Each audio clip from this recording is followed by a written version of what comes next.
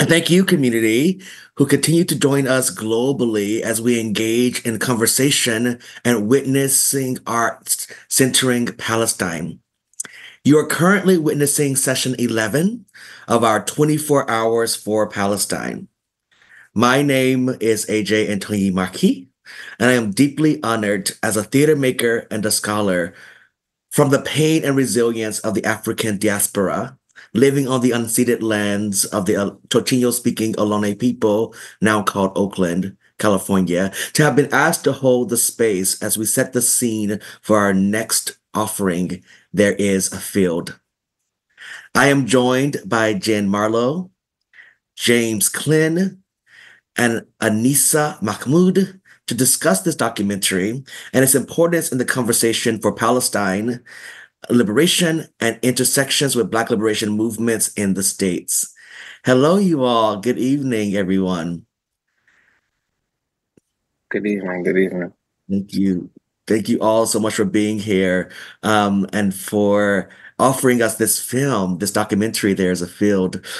Jen, I would love to start with you, the conversation with you a bit, to discuss the project and how you became involved with this work and with this role. Thanks, AJ. It's such a privilege to get to be with all of you here this evening. There Is a Field is a play about a Palestinian teenager, 17-year-old named Asel Asleh, who was murdered by Israeli police in October 2000.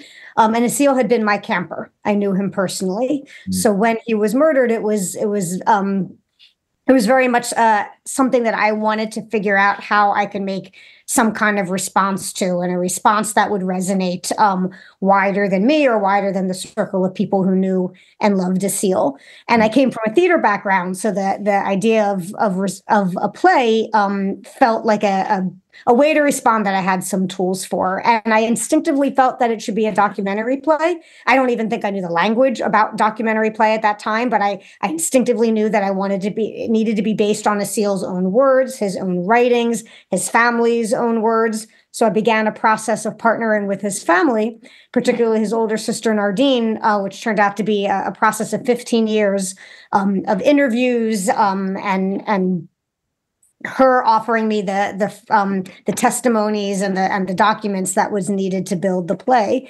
While we were putting together a draft of the script, preparing for a university tour, it was the summer of 2014, and I was doing rewrites of the play, and that was the summer, of course, that Michael Brown was murdered in Ferguson.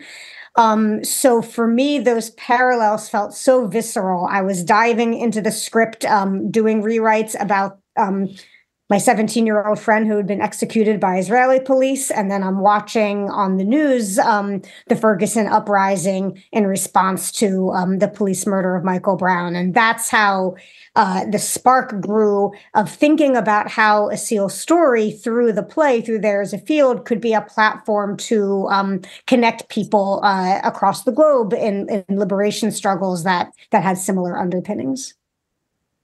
Great. Thank you so much, Jen. And James, you are a part of this documentary, correct? I am. Yes. And I would love to hear more about what motivated you to join this project? What was your conversation and collaboration with Jen and as you started working on this project? And can you discuss a little bit about your experience with the subject matter in the film as well?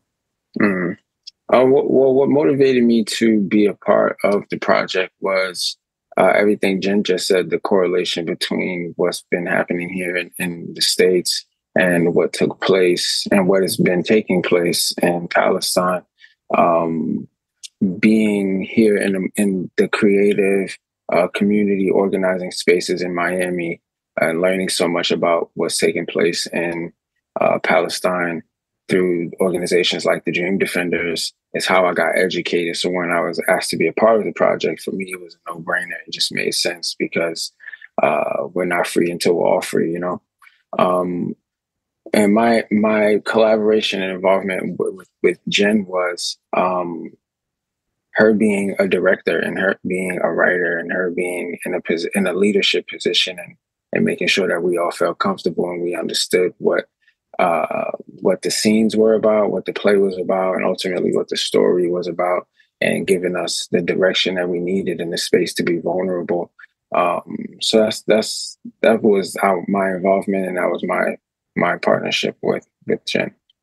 Thank you so much. And just thinking a little bit more about this kind of setting the space to be vulnerable in the rehearsal room and in the process, I would love to hear maybe from Jen what some of your process was as you were inviting these communities together, communities that had experienced so much historical violence by state-sanctioned violence, and how you hope to hold that space as they're talking about vulnerability, about pain, about grief, and about maybe resilience in this fight for global liberation. How did you hold that space, and what were some of those conversations you had with your actors in those moments? This is a surprise question, but I wanted to talk a little bit about that. I love that question. And also, Nisa, who's been a part of facilitating workshops around the play, might also have things to jump in with that. But, I think I've always found that theater is, as an art form, has so many tools that really are rooted in community building and rooting in creating a space where folks can be vulnerable with each other. And theater invites us to engage our bodies, our voices, and our imagination. So we really leaned a lot on theatrical tools. And we borrowed from, I wouldn't say that the workshops we did were theater of the oppressed workshops, but we certainly borrowed from BOA. We borrowed from theater of the oppressed methodology. But a lot of the creating the container had to do with, first of all, really, really creating a solid sense of community with the group. And then in that community, both the learning about Palestine and then the engaging in the script itself, both of those components serve to inform each other in ways that deepen the experience. And we did a lot of work, like embodied work. And there was a whole, an entire day that we spent actually doing work where folks were exploring the four eyes of oppression, right? Like looking at, interpersonal, institution, ideological, and internal oppression, thinking about what were scenes in the play that represented those four eyes, embodying those scenes with using tableaus, physical sculptures, and then thinking about how did those sculptures remind folks of examples from their own lived experiences here on Turtle Island. So then switching to having those tableaus, but then also inviting the other folks in the group to think about, all right, how might we transform these tableaus from tableaus that were portraying oppression to resistance, and then to liberation, right? So again, it was like all interconnected with the conversations, with the story, with folks' own lived experiences, and of course, always with this eye towards how does connecting these oppressions get us closer to liberation? Absolutely, thank you. Yeah, Anissa, do you want to speak a little bit about your experience in that work as well? So I was incredibly honored that Jen asked me to be a part of the workshop. I think this film play documentary is really incredible and special. And I think specifically for students, kind of walking them through that process of connecting how our liberation movements are connected, our oppression is connected, and the exact same state that is oppressing Palestinians is the exact same that is oppressing Black Americans today. And really just watching students being able to kind of come to those conclusions as they're also watching the film and seeing how these activists are also making those exact same conclusions. And it's incredibly interactive. Specifically with the workshop, they are, again, creating these tableaus and moving their bodies. And you're seeing them experience also this grief in real time. And the stories that come from this, from not only the activists, but also within the play. So I think just being able to see, again, these students with how interactive it is and they're moving their bodies, it makes them think about it differently. Yes, thank you so much, Anissa, for sharing that. And everyone so far has already hinted at these kind of relationships between state violence and state-sanctioned violence and liberation movements kind of globally. But I'm wondering if we can really zoom in more specifically to the relationship y'all are finding between Zionist ideologies that are arising, that has been arising, and kind of like racial and white supremacy and racial ideology as well that becomes a theme in the play. If we can kind of zoom in to what you all are sensing there and how that is informing the work as well and your activism. There was I would say, a specific day that we had when we were doing some of the, I would say, the background work, the sessions, and we were learning where we were told that Zionism did a lot of studying of racism while it was being formed. And that, to me, and to anybody who hears that, it's clear that Zionism is an upgraded version of racism. They took the strongest parts that worked and they added things to it that would make it more powerful in regards to what they were trying to do there. For me, I think it's clear and it's evident, like that they're the same. They're two hands from the same body that are working on two different projects, but towards the same goal, and that is to conquer a land and a people and to oppress them and to take control over the land and the resources that are there. Thank you, James. Jen or Anissa, would you all like to respond?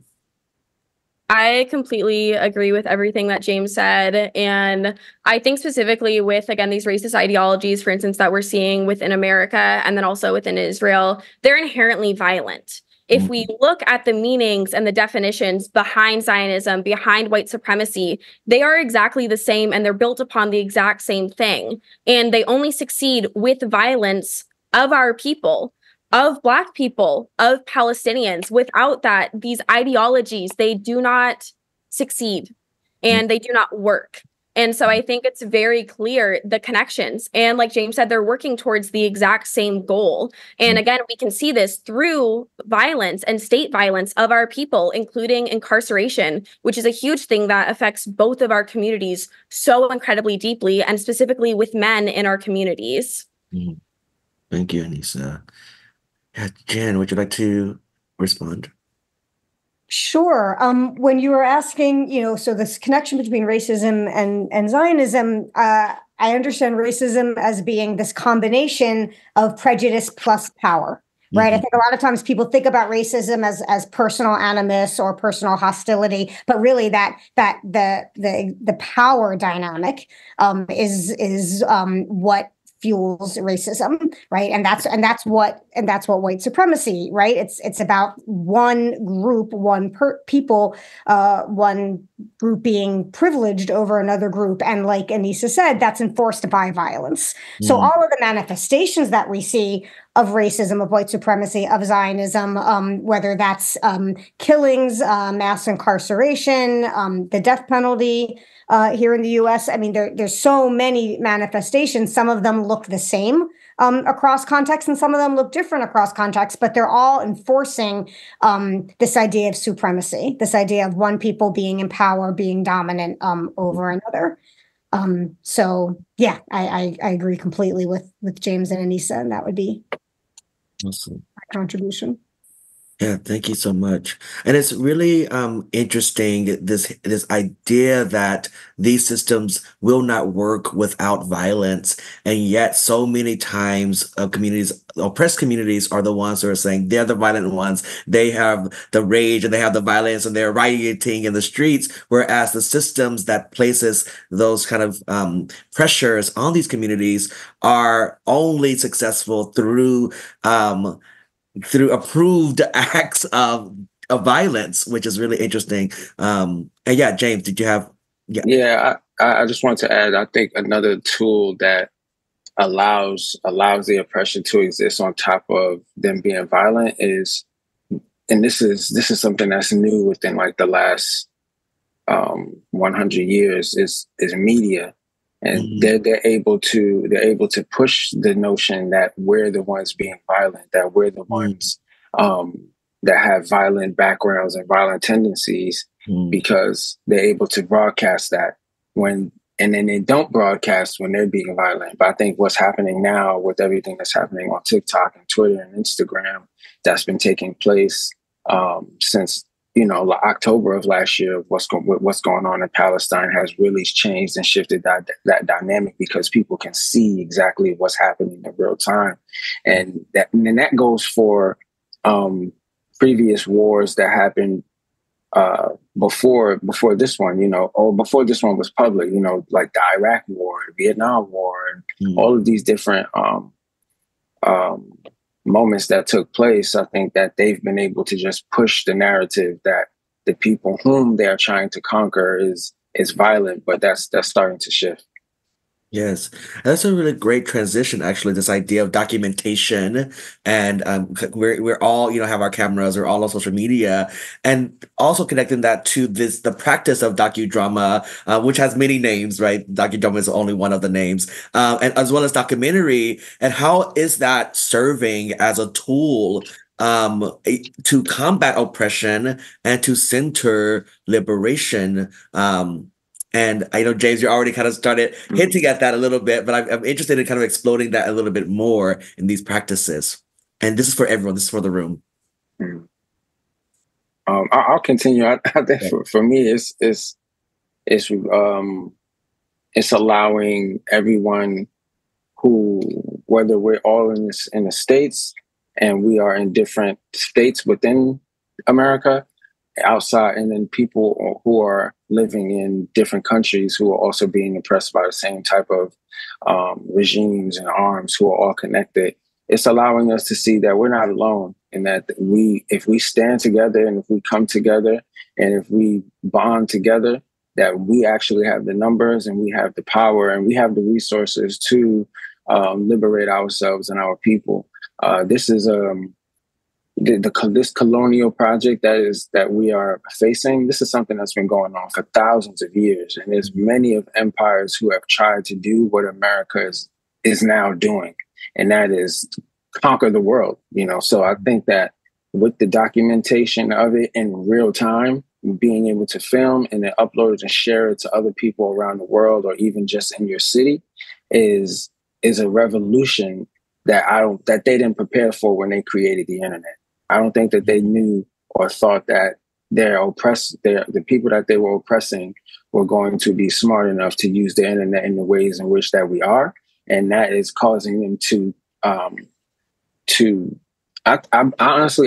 think that they're terrified, and you can see it in the ways in which that they've been trying to limit our ways in which that we can use the internet for so long. They've been trying to pass laws in Congress that will give them control over the internet in ways that will limit how we use it. So the documentation of what's been taking place is crucial. Great. Yeah, I don't think Jill Scott Heron, when he wrote "The Revolution Would Not Be Televised," dreamed of a world in which we had such access to the media. Jan, I saw you unmute. Yeah, I just wanted to build a little bit on what James was saying, and I think truth telling has always been inextricably bound up with liberation, right? And then all of the forces that are trying to prevent us from telling our truths, like James was mentioning, and trying to twist the narrative, control the narrative. I mean, it's not accidental. There is a reason why there's been 150 journalists who have been murdered in Gaza since October 7th. There's a reason why journalists are being specifically targeted, and that is because they are out there making sure that we are seeing the truth of the experiences that are going on. And so claiming, those of us who are in liberation struggles, claiming our own narratives, owning our narratives, and broadcasting those narratives, whether it's through TikTok, which Anissa does some amazing work on TikTok, whether it's through social media, whether it's through documentary film, docudrama, plays, those forms of truth-telling are all that's the foundation of liberation. And I also believe that in that truth telling, we have to not only be centering, revealing and exposing the oppression, but we also have to be centering what our visions of liberation look like. We have to be thinking about how are we imagining and centering that imagination of the world we're trying to build, as much as we're exposing the oppressions that we're trying to dismantle. Absolutely. Yeah, Anissa, I would love to hear about your work on TikTok and just this Gen Z approach to truth telling and using social media in this way. Yeah, so I think my main, I guess, going into TikTok, the main thing that I was thinking about is it's harder to dehumanize us and normalize our pain and oppression when you are seeing us and when you are hearing about our stories. So something that I do with my social media following and account is I really try to dismantle Zionist lies. And there are so many things that are actively being spread. People are being paid to say horrific things about Palestinians. So with my account, what I try to do is combat that and say, I will point out in a very obviously Zionist propaganda, Israeli sponsored video, this is exactly why this is wrong. This is not true. And I think with the rise of social media, we are seeing this now on a mass scale, and people are able to hear directly from Palestinians. And within my own community, growing up, I was one of the only Palestinians, so people really only knew me. But now with social media, people can directly connect to Palestinians on the ground. And something that I also try to make sure that I do is I also share Palestinian joy. So I had the privilege of visiting my grandfather this year, who's a Nakba survivor, has not been able to return back to Palestine in over 50 years. And I shared the joy that him and I have, and that he hasn't given up on Palestine. He's in his 80s. He hasn't given up. We have not given up. They said the old will die, the young will forget. We did not forget, and they have not died. So with my social media, I really try to kind of show all things Palestine. And yes, our oppression, what's happening to us, but also the liberation movement that we've started and that we're in, and how other groups are now joined in that. And yeah, I just think it's a lot harder to dehumanize us when you are directly seeing us. And also, I try to connect with Palestinians that are in Gaza, that are in the West Bank, that are in Jerusalem, to make sure that I, as someone in the diaspora with a lot of privilege, am representing my people correctly and what's happening to us. Amazing. Thank you so much. We are almost in time to transition to the film. This conversation is amazing, and I wish we had more time to kind of dig into it. But I would love, just as we prepare to transition, Anissa, you already kind of started mentioning the joy and like centering both the joy and the resilience and the resistance. And I'm wondering, where do each of you, just maybe in a sentence or so, find joy and individual moments of peace while navigating this immense pain of state-sponsored erasure and murder, both in the States and in Palestine and globally? I find peace and I find joy being in community and being in spaces where I personally where music is being made. That's where I find my joy. Being with my family, being with my people, and just realizing and understanding they could do whatever they want to do. They could try to for as long as they want. They've been this has been going on for thousands of years. We can look at so many empires that have existed, and they can't stop the joy. There's nothing that they can do to stop it. At the very most, what they can do is slow it down, but they can't stop our joy. And I think that's what really gets them pissed. When they see us, when you see somebody posts something on TikTok and it's a family of Black people somewhere and they're just at a park barbecuing, and it's some random parent is just trying to bother them, it's because they can't stop the joy. They can't. And that makes them very upset that we are still here. We're happy. We're smiling. We're raising families, and we're doing incredible things in the midst of terribleness that they've been trying to create on this planet. You can't stop it. So I think the joy is everywhere, and it's easy to find if you're looking for it, because beauty comes out of oppression. Amazing. Thank you. Anissa or Jan, do you want to share one thing for yourselves? For me, my joy is Palestinian. Everything that I do every single day, I am Palestinian first and foremost. So celebrating with my family, continuing cultural practices like tatriz, which is Palestinian embroidery, which they are actively trying to stop us from doing, that they actively try to steal from us, engaging with that, cooking with my aunts who learned from my grandmother who passed away, just engaging in being Palestinian, being with my community, with my friends who are Palestinian, grieving with my family. And that is really just what keeps me going and what inspires me to fight even harder so we can all have liberation. So my young cousins can live in a liberated Palestine that we can return. Amazing. Jen. So I was in Cairo about 2 months ago, and I was there checking in on there's a number of Palestinians from Gaza who we've been able to help evacuate, who've been able to help get to safety in Egypt, and one of them is a family of journalists who their house had been bombed. It was an intentional targeting. The two parents and the 2-year-old toddler had been trapped under the rubble for hours before they were rescued, but then they were rescued, and eventually we were able to get them to Cairo. And I had never met them in person until I went on this trip, and Rafiq is the toddler. So I met them at a mall with a coffee shop, and and here was this little toddler, and he had a big like caramel milk, in one hand, and his toy car in the other hand, and then was playing with his dad's sunglasses and putting them on upside down, and just like being a toddler, being a 2-year-old, and the juxtaposition of me knowing that this kid had been trapped under rubble for hours, that the intention had been for this kid to be obliterated and his parents to be obliterated. And not only did they survive, but here was this toddler like irrepressibly being a baby and playing and laughing. And that's not discounting or dismissing the trauma that he went through and the ways that will show up in his life. But and I think like it's so much what you were saying, James, like they couldn't take away his joy, his precious toddlerness, and just witnessing that. And anytime I'm feeling discouraged or in too deep or all of those things, I just have to like pull up those photos of Rafiq from that day with like the toy car, the caramel milk, and be like, that's right. That's it. It's amazing. Amazing. Well, thank you all so much. Thank you, James. Thank you, Anissa. Thank you, Jen, for inviting us into your truth, sharing your thoughts, ideas. And as we transition to the film viewing, please be sure, everyone, to tune in after the film, directly after, for session 12, where we will learn more about the continued silencing of Palestine in Hollywood, moderated by Edward Hung. Let us bear witness. Thank you. Thank you, AJ. Thank you. Thank you. Peace.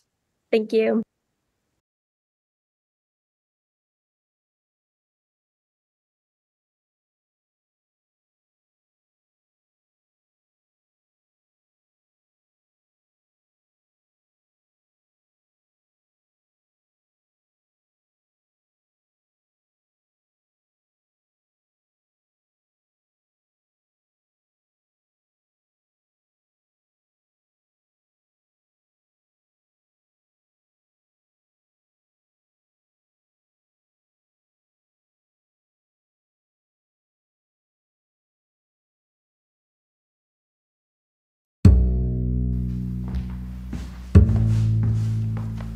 This is about our humanity. This is about basic rights that we need. This is about freedom. This is about struggles that touch every part of our lives.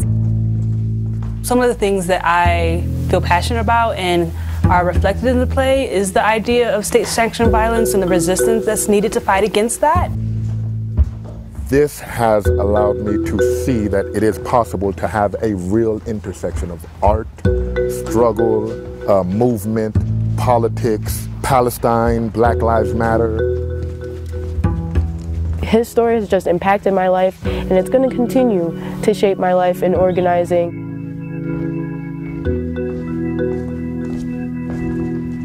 The struggle is real, and the fact that I have the privilege to play someone who is no longer with us, who fought for his family and for his rights, is something that I really want to show.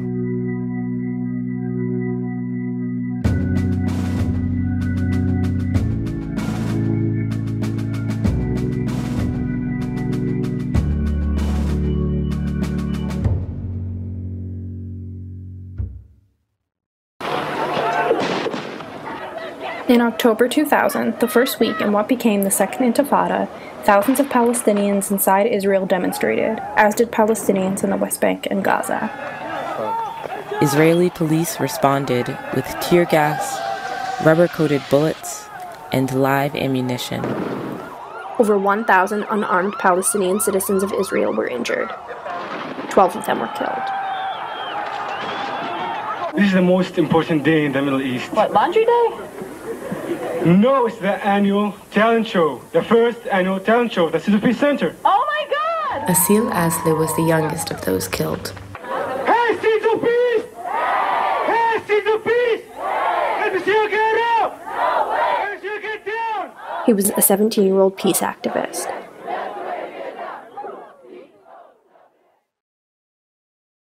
We're going to start off with our entrance, and then we'll jump. We're in Penasco, New Mexico, with a group of activists and organizers. We were working on the play There's a Field.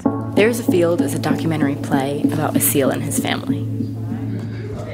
All of the workshops and games and everything that goes into this process really creates a space that is just so beautiful and open, and it's nothing like I've ever experienced. Yom al-Ard.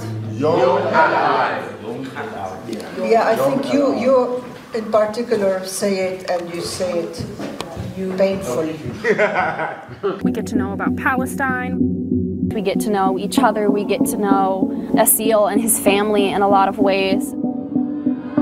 It's like meant to be building, it's meant to be building community, it's meant to be building consciousness, and that becomes clear to me, especially when there's a group of organizers and activists and engaged artists in the room. Asel is setting center stage. This is his grave, but this should not be obvious. Nardin enters. She sits or kneels next to Asel. She straightens his hair, adjusts the collar on his shirt. He doesn't respond. What am I supposed to do now? Shit! Nardin pulls a notebook out from her backpack. On the front is written, Peaceful Thoughts, by Asel Asleh. She opens it, looks through it, until she finds what she's looking for. I will be asked to choose between what they call protecting and remembering, and what they call forgiving. I will be asked to choose, and I will. Will my choice be the right thing to do, or will it be the wrong thing to do? Closes notebook. Do you know when I felt closest to you? Yo, sister, thanks for the clone. Now my chances of finding a soulmate are 20% higher. If I shave, they'll go up another 13%. If your roommate's still single in 4 or 5 years, tell her give me a call. We'll work something out. Love, Kick-Ass Asel, aka Slider. Let's warm ourselves up a little bit. Simple thing, and then we're going to work some of these sections. I need you, water. Feel you, water. I feel you, water. It wasn't just a play. It was more about telling a story about what happens when power is being abused and when voices aren't being heard. And then you say your line. As we were going scene by scene, the story just seemed so familiar. I can't help but get caught up just thinking about it. And going through it, sometimes I've had to like stop and get up and walk out the room at certain scenes because the intersections are clear. We all deserve a place to be safe, all deserve a place to be happy, all deserve a place to not have to look over our shoulder every minute, every second, and not a place that we have to fight every minute and every second. Hi there, brother. I can't believe you brought your new computer and sent me your old one. I'm coming home to Arad on Wednesday. Choose a movie because I promised Arad that we go as his 10th birthday present. Love ya, miss you, Nardin. Having fun with the PC, eh? Well, it's better than dissecting bodies, isn't it? At least you're in med school. I'm still in Arabe fighting with logs and acceleration, and I have to keep up with the Alberts and Isaacs crap only because an apple fell from a tree. Exams are just around the corner. I don't know why, but I'm not feeling it. I should be tearing my hair out right now. However, I like my hair. I need it in place.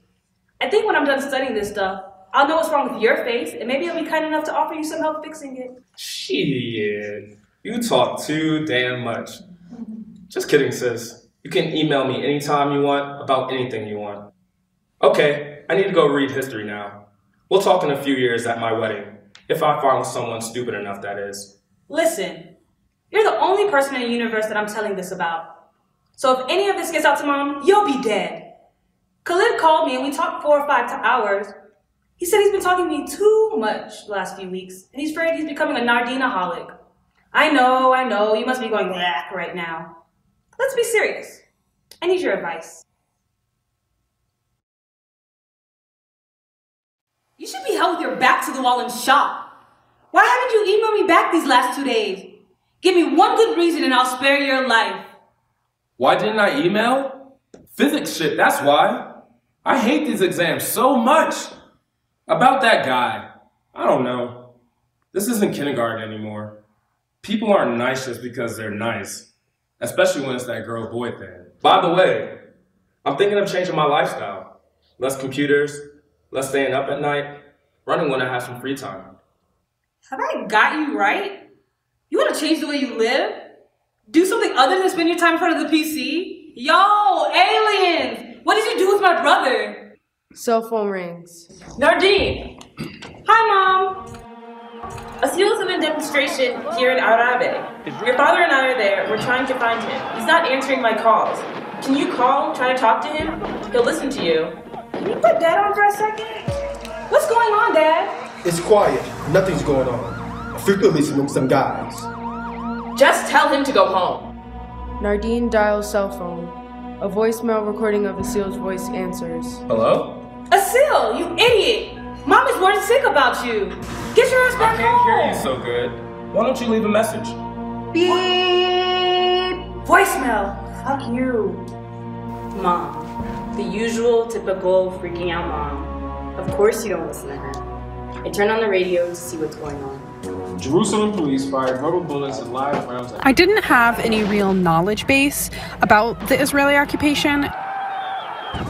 And so I think a big part that stuck with me was just the information. The work that we did on context and history in terms of understanding the Asleh family's struggle, it definitely impacted and increased my understanding. You have Palestinians telling you what to do, across the world on U.S. soil, what to do when you get hit by tear gas. Reading the play made it a lot more real to me because this is a story that I had to embody and step into the character and role. I was at the bottom of the page. Didn't know that much about what was going on in Israel and with the occupation and the Palestinians at first. I heard a little bit about it, but I wasn't too connected or too concerned, to be honest. And then once we got involved, it just kind of opened my eyes to settler colonialism and how connected we all are over the world because of it. Being black in America, you know about the apartheid movement, the struggle to end that. We all love Nelson Mandela, but we never make the connection with what's going on here in America or what's going on in the Middle East. Cell phone rings. Well, did you call him? I tried, but his phone was off. Leave him a message. But his mobile is off. He won't get it. It doesn't beep or something? Mom, the phone only beeps when it's on. Then send him a text message. Mom, he won't get it. Will you just do it?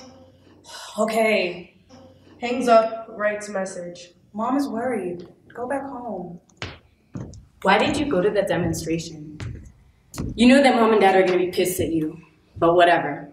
They can't be mad that we have a political consciousness. They gave it to us. Flashback. Hassan is picking fruit in the garden. Jamila is smoking a cigarette and grading papers. Young Nardin and Asel come home from school. Mom, Dad, are we Israeli?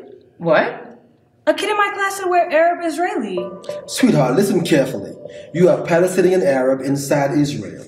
But the kid said I had an Israeli passport. Jamila pulls out a map from the papers that she's been grading. Nardin, can you find our village on this map? Arabe? Nardin does. Now, what are those other names on the map? The villages that got destroyed in 1948? That's right. Do you remember when I took the two of you to one of the destroyed villages? The people who used to live there had to run away to the West Bank and Gaza. We're lucky to have stayed in Arabe, and people from the other villages were forced to flee. But we all belong to the same Palestinian nation.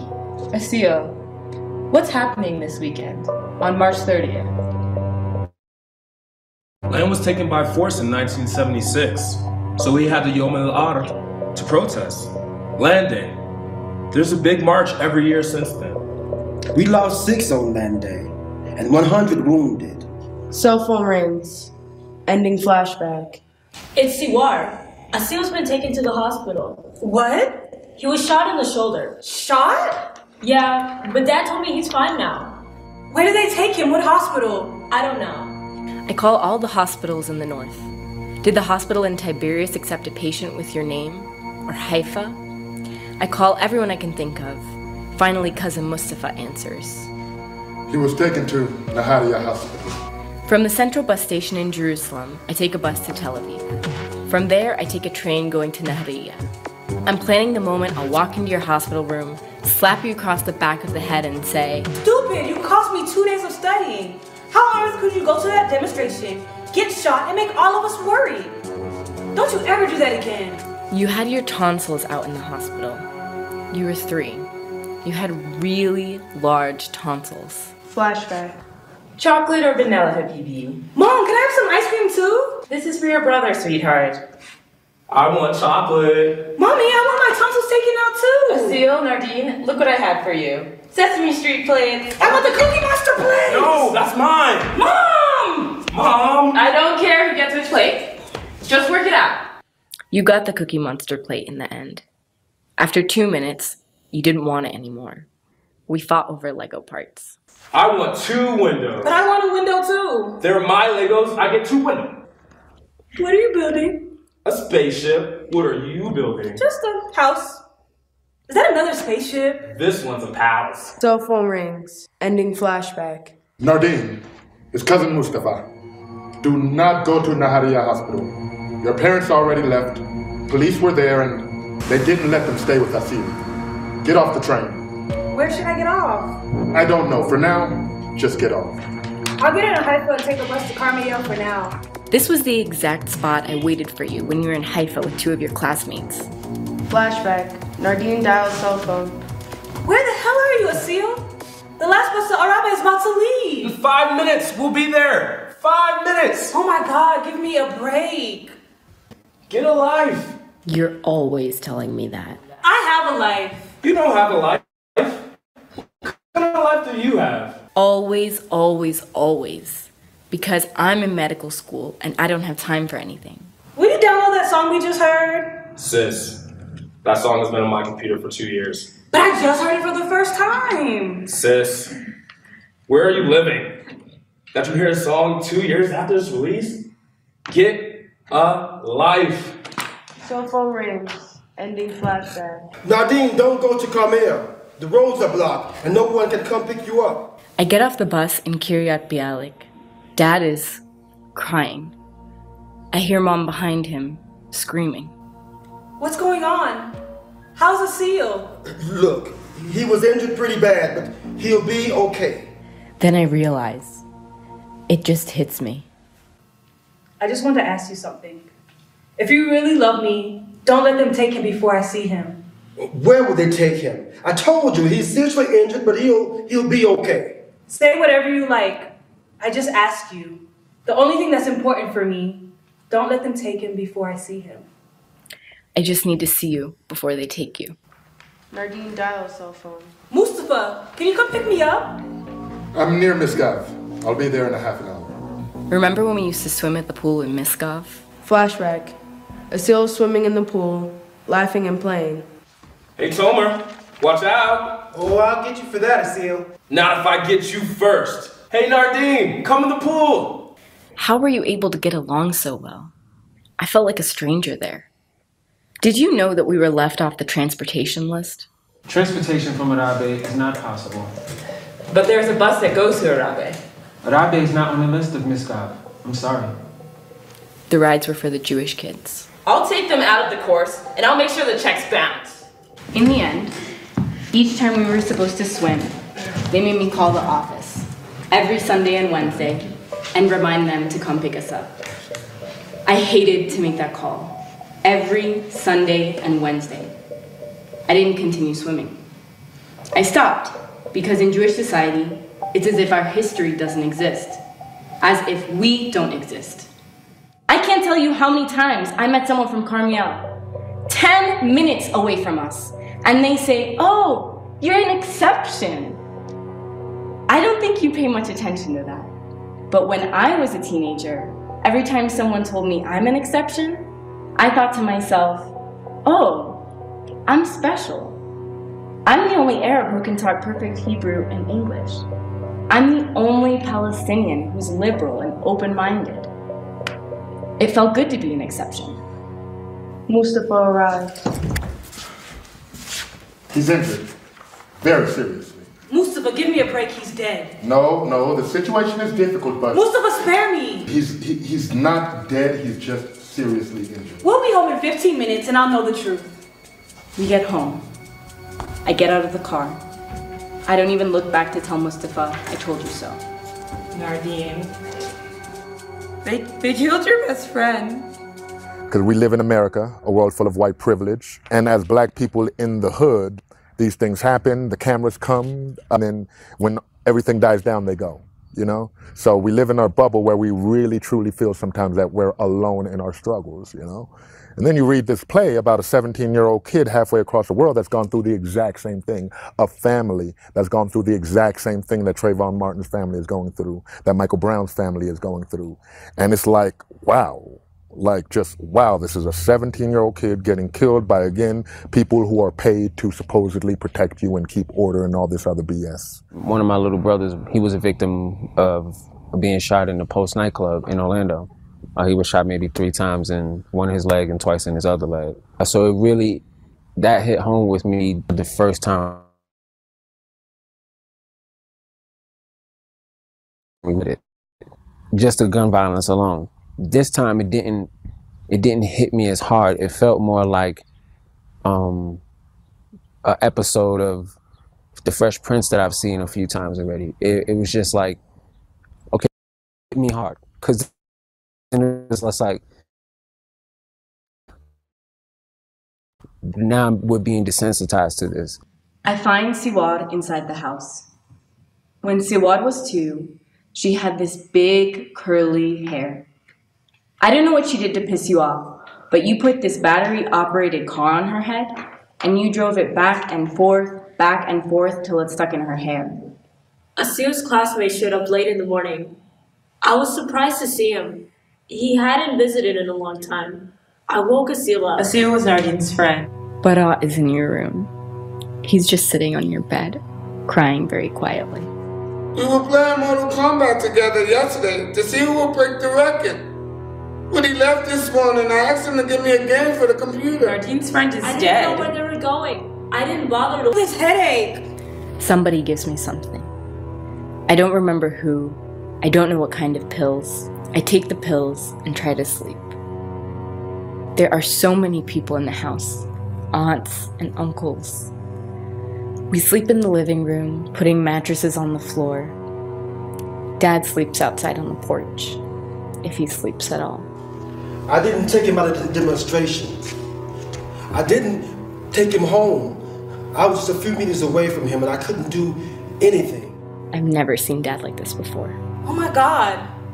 What if Dad falls apart? Who's going to protect me then? Dad is the strongest person I know. Flashback. Hey Nardin, Tom and Jerry is on.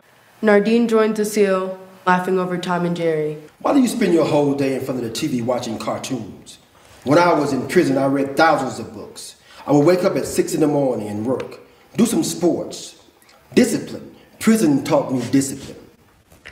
I might never have known what Dad experienced in prison if you hadn't started asking him once we got older.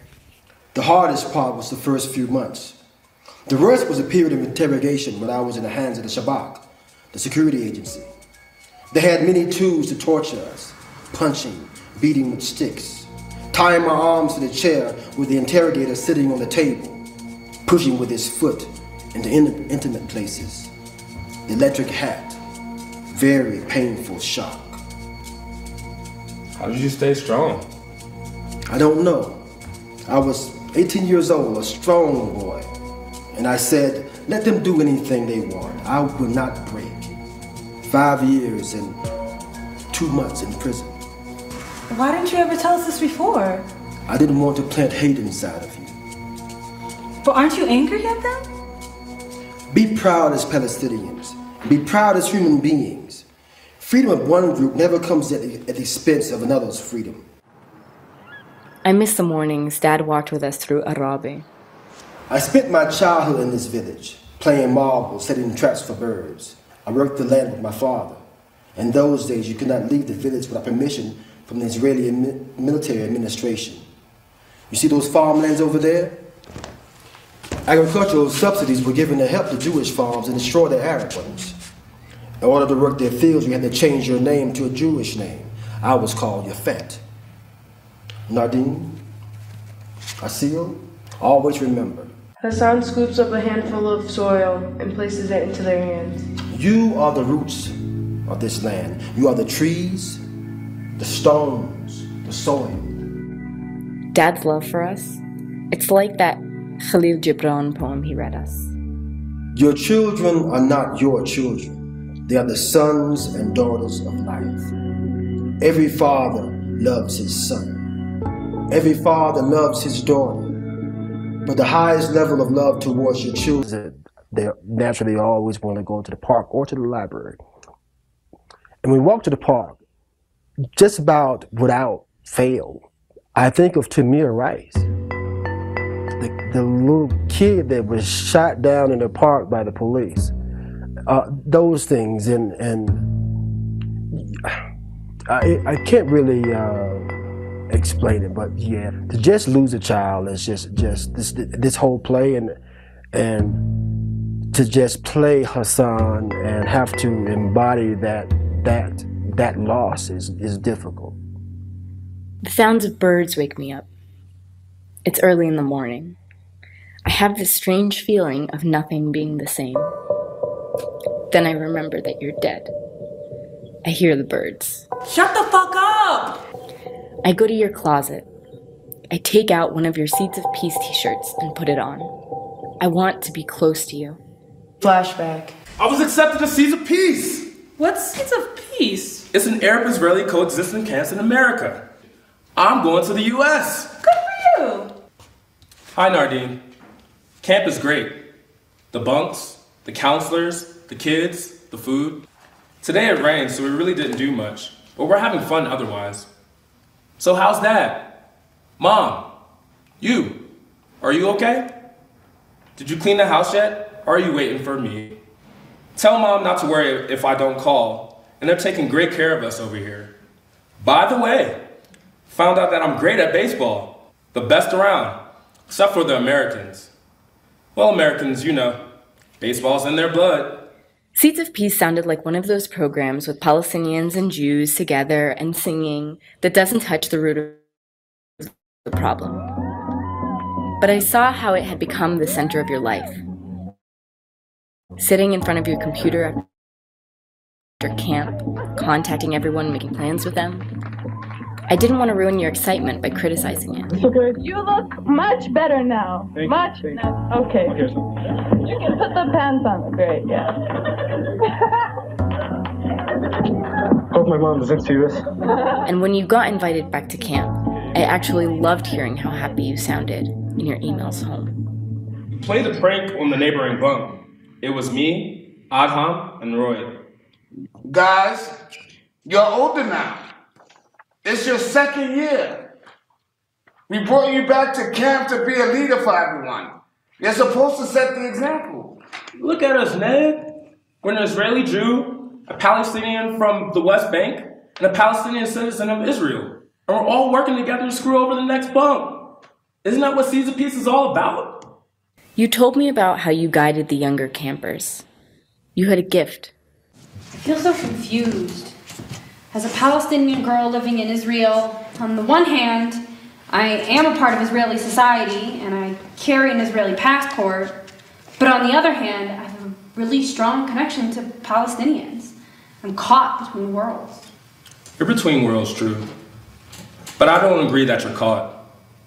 That sounds like these two worlds are leading you. I can never take the word Israeli off my passport, or the word Arab, which I'm proud of every time I hear it. We don't have to be caught.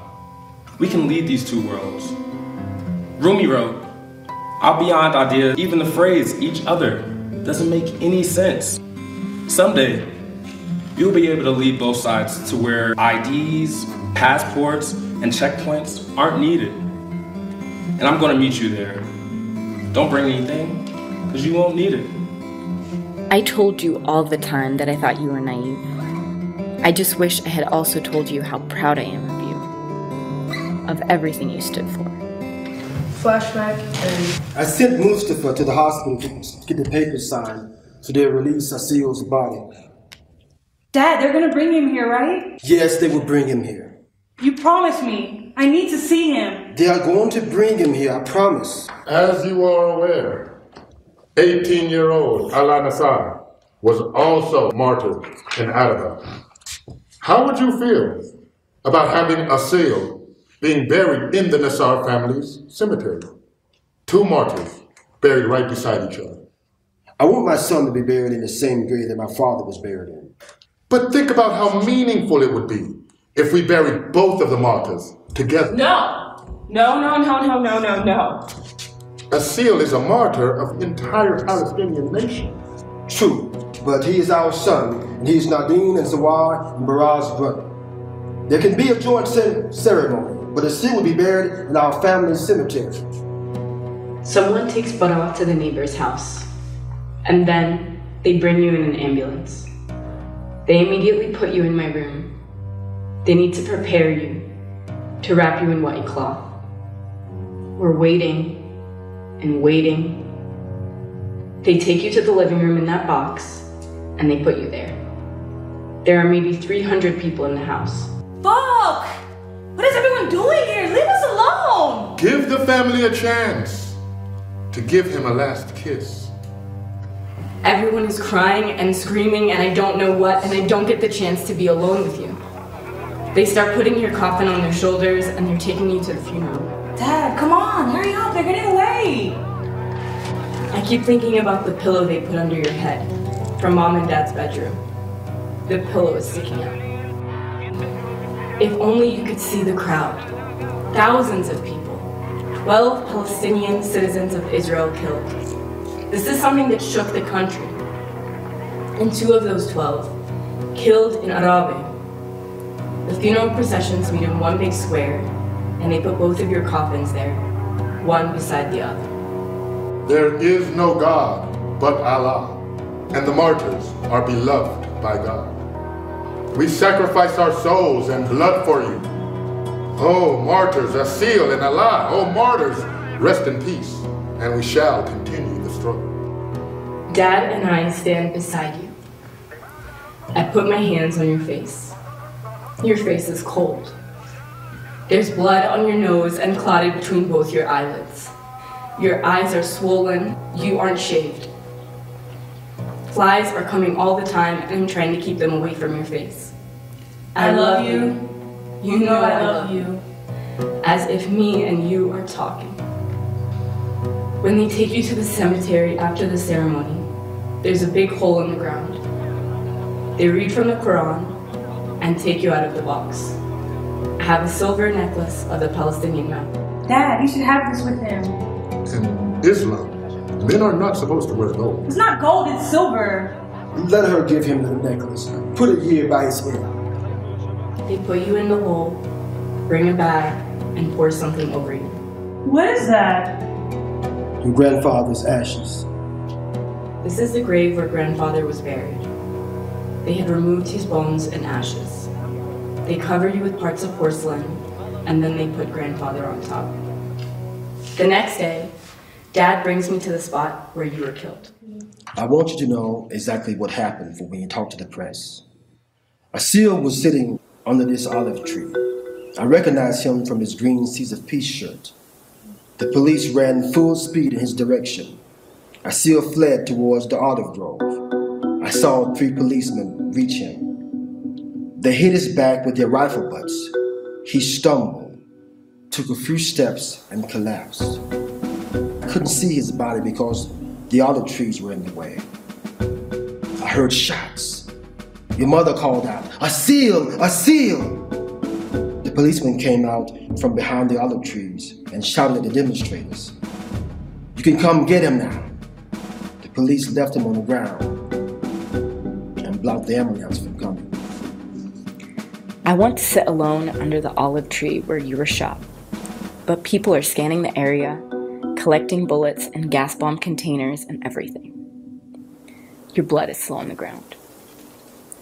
I collect all the stones with your blood on them. A friend of yours asks me for one. Maybe it's selfish, but I keep them all. When I go outside, I do have this target on my back, and I can't do this, and I can't do that, and I can't act this certain way because this will happen. That could have been me. That could have been me on the ground. That could have been me under that olive tree. That could have been me. I never knew that it happened other places. I always thought it was just here. It was just us. I don't know what to do about Mom. She's practically falling apart. Unconscious at times or screaming out loud. She needs to take a bath. I practically drag her into the bathroom. I saw the ones who murdered her. I saw them. Believe me. Come on, Mom. Lift your arms up. There you go. Nardin starts to wash them out. Mom, you have bruises on your thighs. You have to stop hitting yourself. They love Asel. So many people love Asel. See, Nardin? How many people came here? People love him. See how many people came for him? Okay, Mom, yes. They love us. They love him. People are here for us. We just need to be cleaned up. We just need to be taken care of. I hope he didn't know that they shot him. Did he know he was shot? When your classmates come to the house, Bara asks them all about you. Like he's trying to collect everything they say, trying to hold the images in his mind. Why didn't you take me to the neighbor's house before the funeral? You think I'm not old enough? I can see my brother dead. I want to see him. Why didn't you let me see him? It's your fault. I didn't know you were at the neighbor's house. I didn't know where you were. There were hundreds of people at the house, Bara. I wasn't in control of what happened. Your friends from Seeds of Peace come. My first day at camp, Asel overheard me complaining that there wasn't any chocolate. Later that day, he pulled me out of my bunk and handed me some M&Ms. I never knew how he got them. You were with Asel at that camp in the U.S. And look at what happened to him. What piece is that? What happened that he was shot? He was chased, beaten, and executed at close range in his neck. He was buried in his Seeds of Peace shirt. They buried the peace. They buried it all. But what security risk could have still been to Israel? That he had to be shot dead? He couldn't harm a fly. How can you look at the face of peace and innocence that? Maybe you should ask your police forces those questions. We will. I will. Nardin, there's a meeting of European ambassadors in Tel Aviv, and they want our family to present our case. Can you go? I don't want to leave the house. But you speak English better than anyone in the family. Yeah, okay.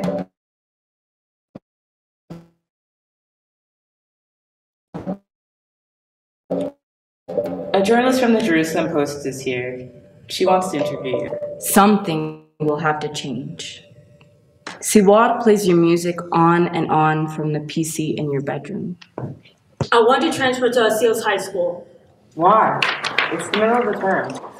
Asel and I fought a lot. Maybe this will make up for the fact that we weren't close. So War, if you transfer, at some point, that halo of being Asel's sister will fade away.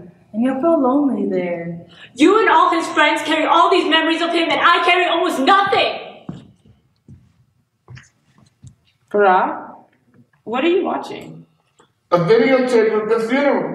There's a close-up of Asel's face and body. Sweetie, that may not be... Let him watch it.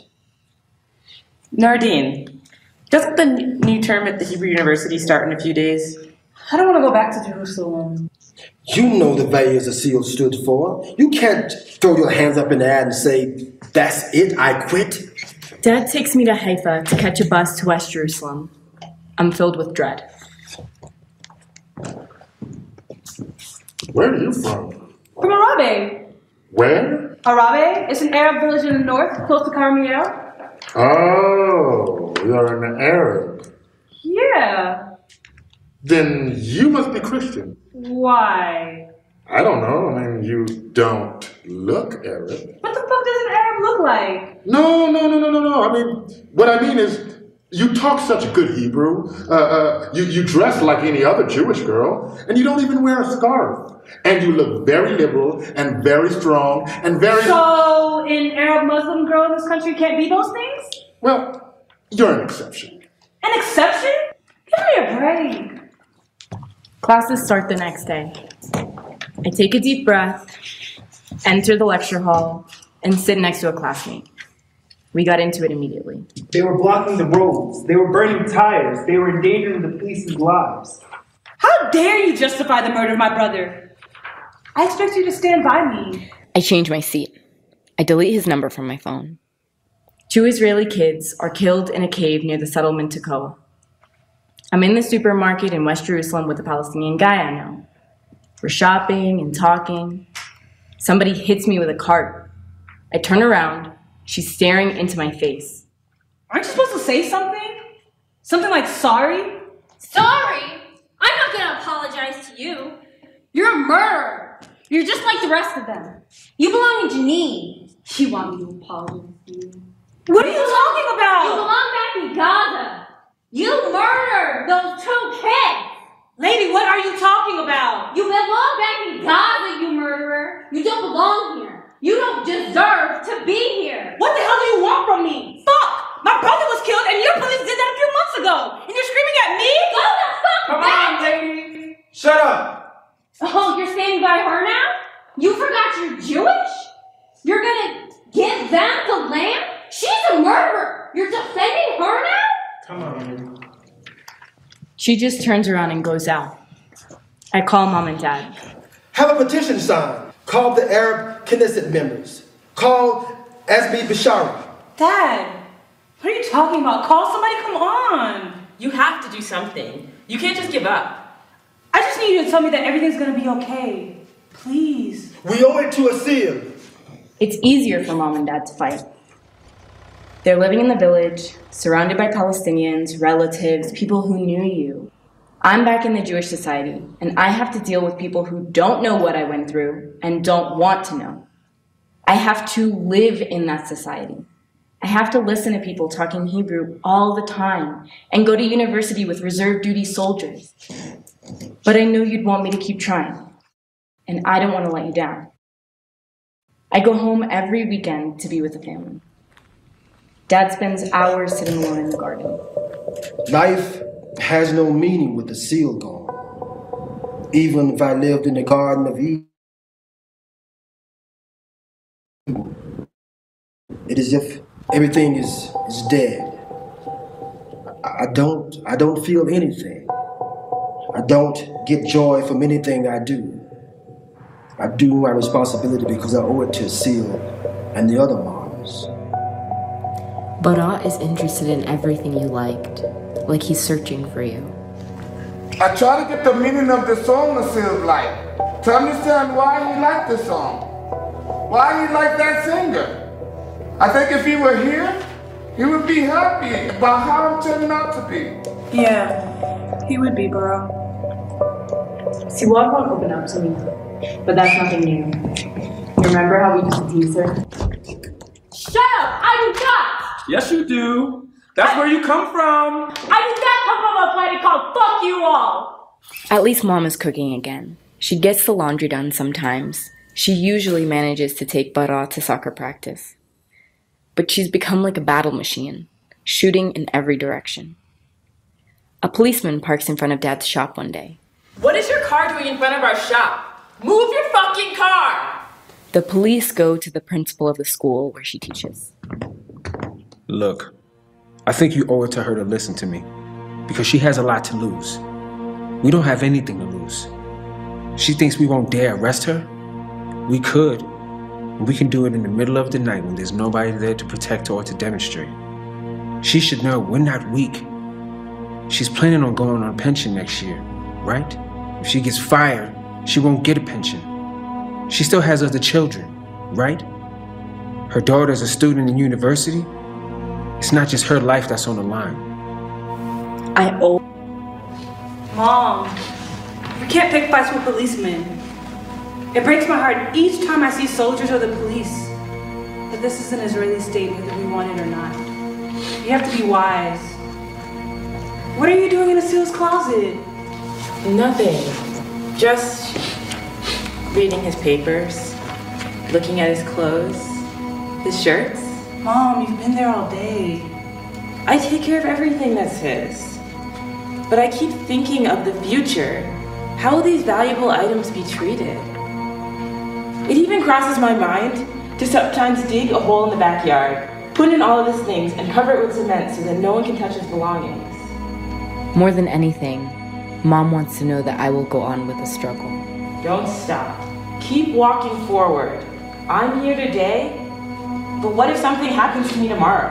There must be someone to take my place. Mom, just because I'm not living my grief the way you're living yours, and remembering Asel the way you are, doesn't mean I care any less about his memory. I will die with pain if we are negligent in Asel's case. The whole world treats this as if it is a page that they folded. Where are you going? I have to study for an exam tomorrow. The demonstration begins in half an hour. But Mom, this exam is important. More important than your brother? Siwar, Bara, and I join Mom and Dad at all the demonstrations. The families of the martyrs choose Dad to represent them as a group. Their passion seems rekindled. We won't give up. We'll go on until justice is delivered for everyone. The 12 who fell are not merely numbers. Each one had a name. Each one had his own dreams, a home, a future that was terminated. Jamila hands Nardin a stack of flyers and a poster that reads, "We won't forget, we won't forgive." Give me some, Mom. I'll pass them out. Good girl. You know what I always say, only women can make a change. I'm holding the signs for your brother. I'm chanting the slogans. I'm still talking to the media. But the interviews begin to make me feel empty. I do the interview, go home, and nothing changes. I am so tired. But Mom is the opposite. Like she's politically reactivated. The play and the words and the lines are being pushed by the women in the family. It is Nardin, it is Jamila who's feeling the brunt of the pain. You know what I mean? And they're the ones that's expressing the pain. And it is women of color around the world that do feel the brunt of oppression.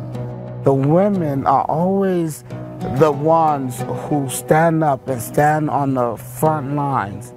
And are the ones who, quite frankly, are most effective. And the question is right, am I willing, right, to join in their solidarity and release my ego, release the toxic masculinity that's been, to some degree, ingrained? We mothers of the martyrs need to have a joint front. If we want to change, then we have to be that change. When all the doors are closed in my face and I'm bearing mountains on my shoulders, I also feel water running through my chest. This water has to dig its way through. She sounds almost like you used to, about making change. This planet has gone mad. It's gonna blow up. Pain and sorrow, we are their hope. The planet needs us more than ever.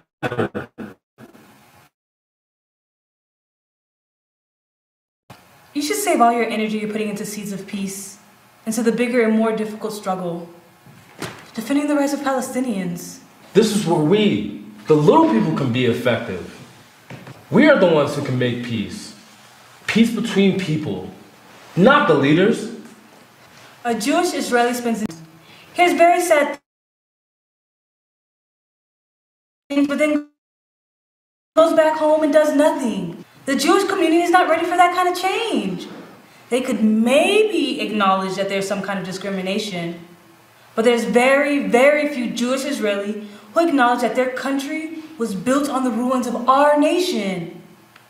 Do you really believe you could reach those people? Part of me is like, well, I think I'm wasting a lot of time talking to this one person. Maybe it's like my neighbor, maybe it's a classmate, talking to this one person, trying to see their own white privilege and what they're doing is hurting me. And even if I get that person to realize, oh, they have privilege, maybe they won't even do anything about it. And even if they do something about it, what is that going to do with my state in the United States? The police are still going to, brutalize my people, So when I think about how should I spend my energy, should I focus on interpersonal relationships? Should I focus on the systemic issues? I knew Asel. I had been his counselor in Palestinian youth.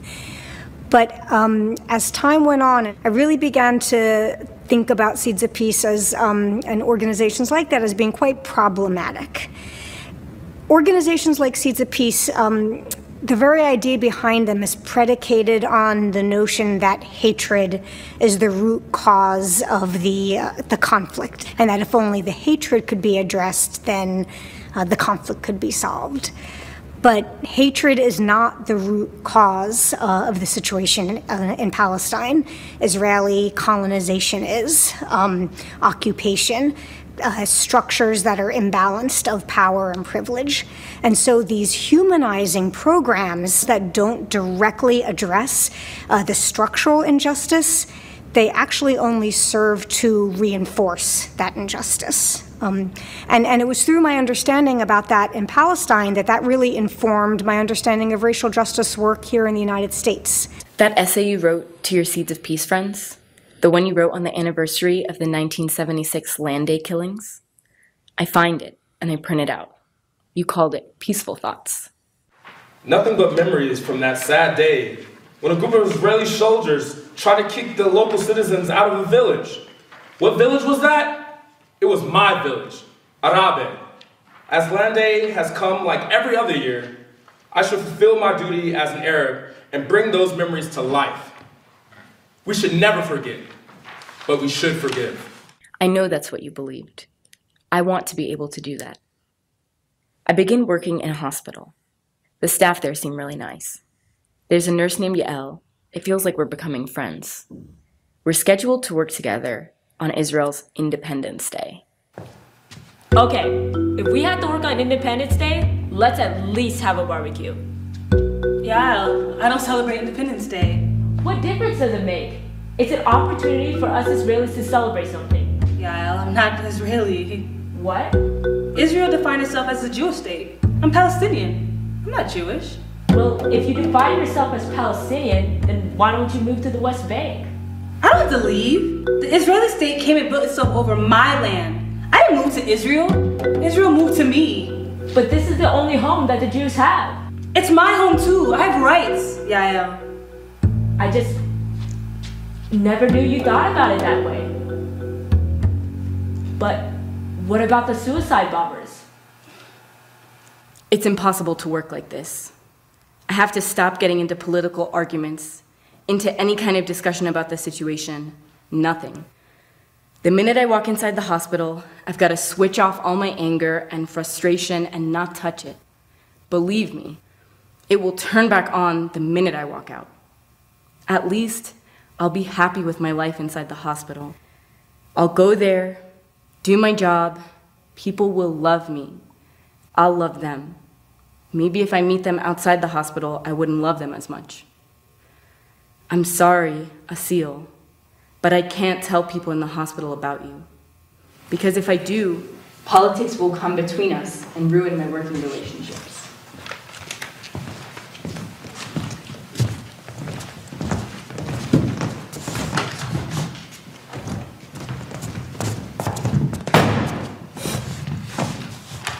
Let's please get to the point that you shot live fire. The campaign that Dad and the other families lead has an impact. The police who ran after you will be put on the stand.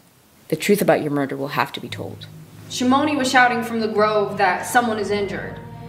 I crossed the road and looked down into the grove. I saw Shimoni and I saw a guy lying there. And were you interested in how that could have happened?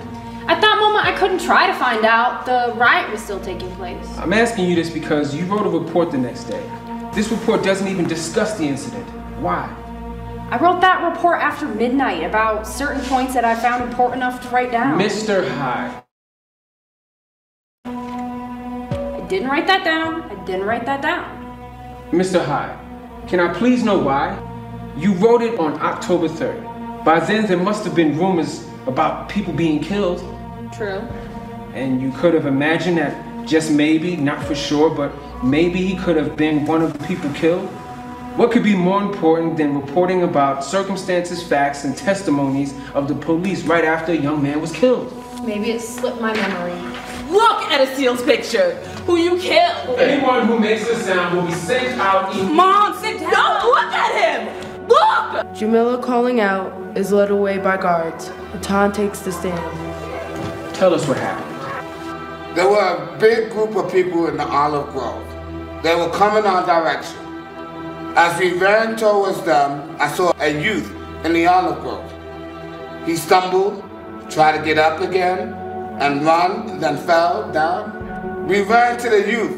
Shimoni got there first. I saw him lying on the ground, face down, with a blood stain on the back of his shoulder. Shimoni lifted him up so we could see his face, and I understood he's injured by the look in his eyes, that he's unconscious. And can you attempt to explain what happened? How did the youth get shot? Really don't know. Now, in the report, you referred to the youth, and you were satisfied by only one sentence. We were attacked by a crowd through the olive grove. I noticed someone lying on the ground. Yes, but now I explained that before, that I saw him run and fall. Why didn't you mention it in the report? Out of brevity? Could be. You say the youth was running. Right. Tripped as you were chasing, intending to arrest him? Right. As he tripped, he tried getting up, and afterwards I understand that you saw him on the ground, bleeding? Right. When was the moment he was shot? He drew back a few meters, and apparently when he tripped, that was the moment he was shot. Physically, I really don't know. You don't know how he was shot? You don't know anything? I say this in extreme honesty. I was shocked when I saw it. I looked in his eyes. It will always follow me. This shouldn't have happened. It didn't have to happen. A reporter is waiting for us outside the courtroom. What was Asel doing at that demonstration in the first place? You say he was a peace activist. How do you explain that he was taking part in a riot? Are you suggesting that murdering my son was justifiable because he was at a demonstration? How can you? I'll deal with the reporter, Mom. You go with that. What was Asel doing at that demonstration? You were a teenager and a peace activist. That's why your case got some attention. Why Israelis questioned your murder even a little bit. But then it's always back to, but what was he doing there? If he was there, he must have been violent. And the other martyrs, no one even questions their murders. I love you, brother, but you're not better than the others who were killed. They're trying to villainize him and criminalize him. Like, what was he doing there? Why was he protesting? He was putting the police lives in danger. It's like, what? The police have guns.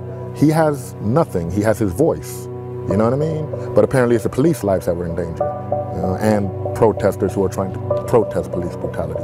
We're just made to look like the villains, even though it is the state, the government of Israel or the government of America or whatever world power that may be that's really just terrorizing us. We will see at the protest tomorrow. I'm not sure. What do you mean? I hate this. And what good does it do? No matter how many confrontations Mom gets into, no matter how many interviews I go through, how many marches I attend, how many hours of frustrating testimony I sit through, who and what am I changing? I can't change a whole people's racism. Regardless of whether or not you change their racism, regardless of your frustration, we have to fight for our humanity, for our future. Growing up Arab in the United States or Palestinian in the United States, you know, there's like airport checks. You think your phone has been tapped. You worry that you're on lists. But it's, I don't feel the same reality that I think a lot of Black and brown Americans feel just walking down the street. And so understanding and relating to the fear in this play and the vulnerability to the state and the police and the lack of accountability, there is something really powerful about being able to share our stories and look at someone in the eye and know that they know where that pain comes from. Nardin opens the notebook. It's been decades since Land Day. What can I say for a mother who's lost her son? Or a sister who's lost a brother? I stand worthless to bring them back, but powerful enough to bring back their memories. We should never forget, but we should forgive. We can't start forgiving before we see the smallest step towards acknowledging the crimes that were done to the nation in general, and your murder in specific. In a few years, my Seeds friends will become soldiers. They will go to the army to protect their families. But will they stay the same? What will happen if they become like those soldiers who try to kick us out on Land Day? A handful of your Jewish Israeli friends from Seeds of Peace are turned upside down by what happened to you. The ones who were there with us through the process of your death and the investigation. A few even refused to go to the army. But what about the hundreds of Jewish Israeli Seeds of Peace who promote dialogue with Palestinians and then fight in the West Bank or Gaza? What kind of impact did you have on them? Rumi once said, out beyond ideas of wrongdoing and right doing, there is a field. I'll meet you there. There is no field of wrongdoing and right doing with something in the middle beyond that. There's a definition of right and a definition of wrong. There's been so many times that I've wondered what Asel would say about Seeds of Peace now if his own political ideas and political analysis had been able to evolve as opposed to being essentially frozen at the age of 17.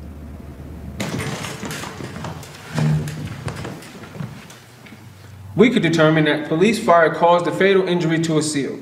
We can also determine that there was no justification for the police to fire at him. He did not represent any danger to them. However, we cannot point to any particular officer as the one who fired the shot. It's possible that an additional investigation on the part of the Police Investigations Department will yield results that we did not achieve. An internal police investigation? As if the police would actually investigate itself. There's justice, and there's justice for Arabs. I need to call the mothers of the other martyrs. We'll need to make some kind of joint response.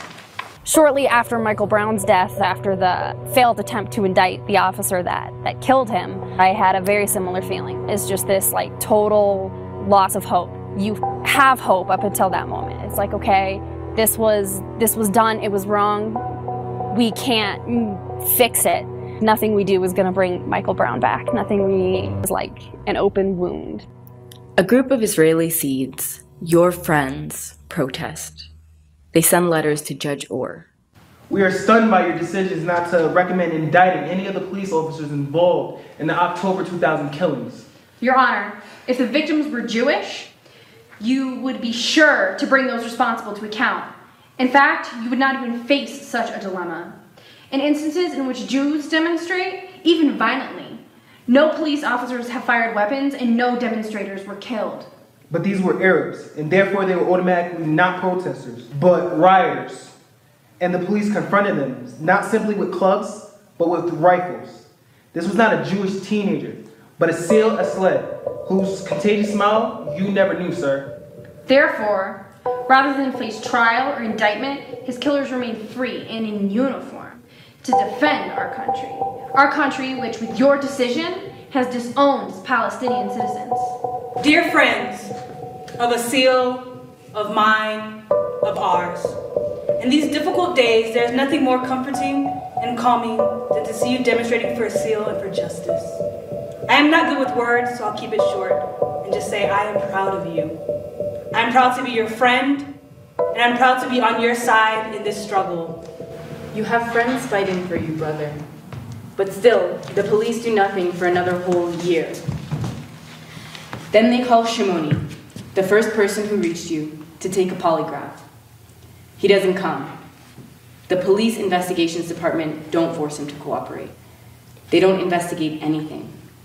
And then they really cross the line. They want an autopsy. They want to dig up your body years after you were buried and cut you apart. The police then claim that the investigation isn't progressing because we won't cooperate with the autopsy. The Attorney General closes the case. No officers face charges. We did everything we possibly could, Asel, but we didn't succeed. There was no way to succeed. So we're here I worked on this case that we were organizing around upstate. That was a man named Sam Harrell, who had been killed in a correctional facility there by a gang of guards. And we'd been doing protests around it and working with his sister and wife. They had been so close to getting justice, and then 17 affidavits later from other people who had seen it happen, the judge decided there wasn't enough evidence. I believe that The state is not interested in finding justice for communities that they don't deem important. If we can't find justice here, we'll go to the International Court. International Court, Mom! We owe it to Asel to continue this battle. You are a part of Asel, and you are a part of the whole Palestinian nation. Nardin sits where she sat when she first entered and opens the notebook. I will be asked to choose between what they call protecting and remembering, and between what they call forgiving. I will be asked to choose, and I will. Will my choice be the right thing to do, or the wrong thing to do? Out beyond ideas of wrongdoing and right doing, there's a field. I will be there, and I will see you when you get there. If there was anything that I could say to Asel, first off, I would want to say thank you. Thank you for fighting. Thank you for standing up. Thank you for saying, you know what, this is enough and I'm not going to take it anymore.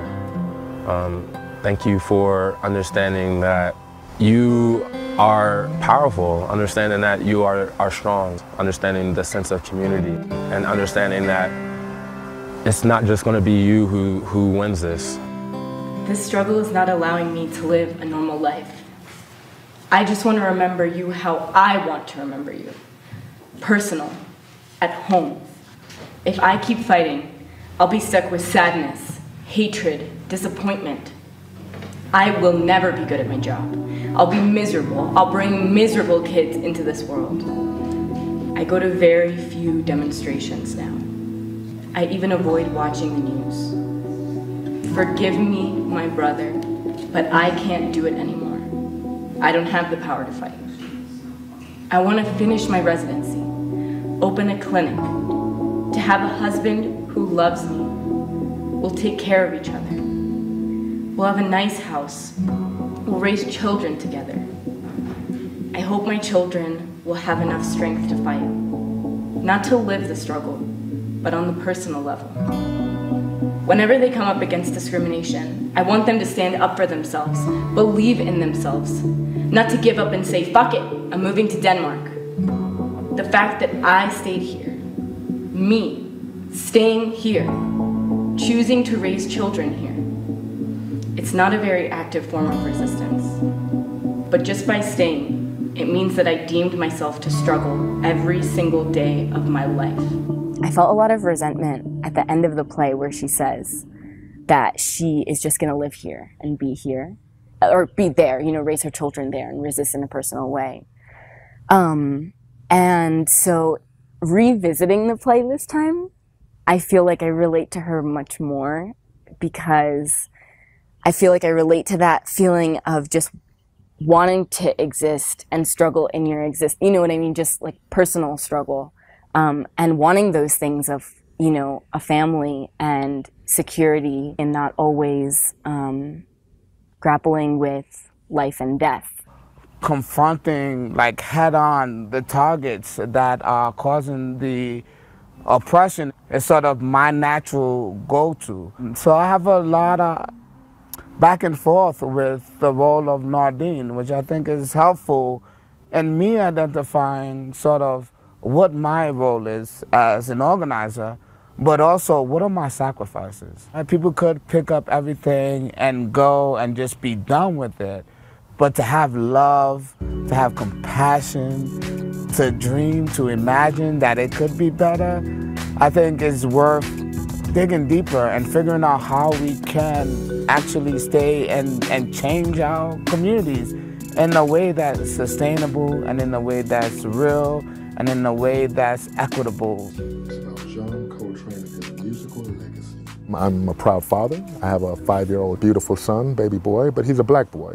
And I personally am absolutely addicted to the news and what's going on, and every time someone is killed by the police, I damn near get an alert on my phone. My son's mom, she can't deal with it. She refuses to watch the TV sometimes. It just hurts her to the core whenever something like this happens, and a glance at the television set will bring her to tears. And she's a med student, seven-year med school. She's about to be a great doctor, and that's all she wants to focus on, you know, being a good mom to our son and focusing on her career. And it's a beautiful thing. And I see that in Nardin's struggle. She just wants to focus on her schooling and you know, raise her family. But at the same time, she keeps being confronted by all these elements in society, you know, at the supermarket or whatnot, or her classmates, or it's so many things that's saying, no, you cannot just live your life. The struggle is happening and there is no escape from it.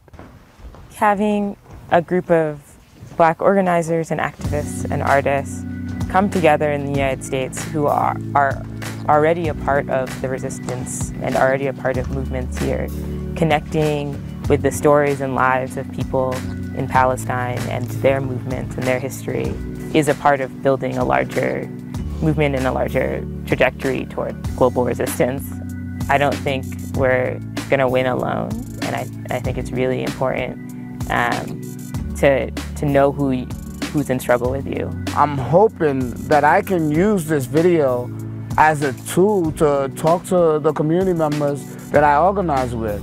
Everyone from New York City to Arkansas to Mississippi to South Carolina, so that they can understand, right, that we are not in a silo by ourselves, and that there are people who are going through these struggles every day, that not only can we learn from them, but that we need to support them so that we are not just creating the movement in our world, but that we're creating a global movement. If I had an opportunity to speak to Nardin present day, I would like to let her know that we are here. We have not forgotten you. We will continue to fight because that's what you deserve, that's what we deserve, that's what our children deserve. I will go on. I will make this planet a better place to live, and I will go on. For all the souls who only saw pain and sorrow, I promise you, I will go on. Until we meet in the field, my friend, take care. My brother, take care in the field. Asel is sitting back where he was at the beginning of the play. Nardin, as in the beginning, straightens the collar of his shirt, smooths his hair. She kisses him on the top of his head, and she exits. End of play.